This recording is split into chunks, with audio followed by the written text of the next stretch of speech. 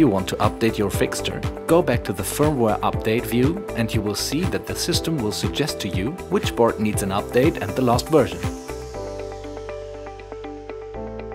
From here, you can also perform a downgrade, selecting a previous firmware version. You can select or deselect each board following your update needs. If you click on Update Now, the system will ask to confirm your firmware selection.